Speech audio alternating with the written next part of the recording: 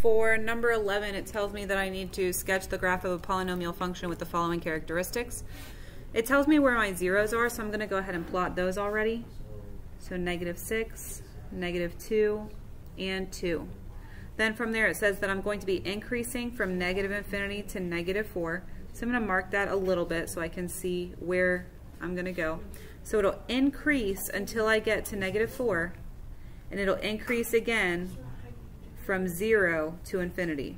So that means I'm going to have turning points at where x is -4 and when x is 0. So it's going to be increasing, crossing the x-axis here, and then it's going to turn to start decreasing. Then it starts increasing again when x is 0, so that'll be a turning point, and it will go through that 0. These loops don't need to be as tall.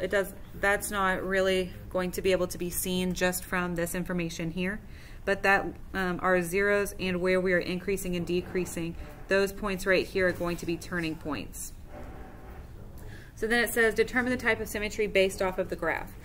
If this had even symmetry, that means that I would be symmetric across the y-axis, which it's not. If it was odd symmetry, it'd be symmetry around the origin, which it is not either. So this is going to be neither.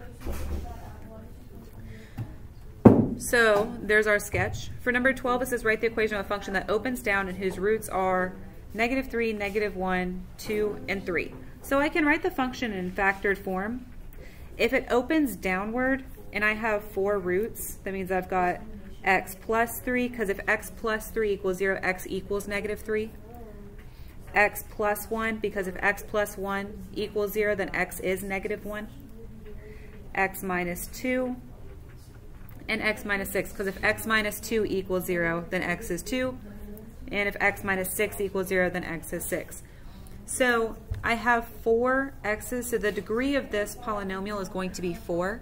It's even, which means it will either face up or down. If it opens down, that means that my leading coefficient is negative.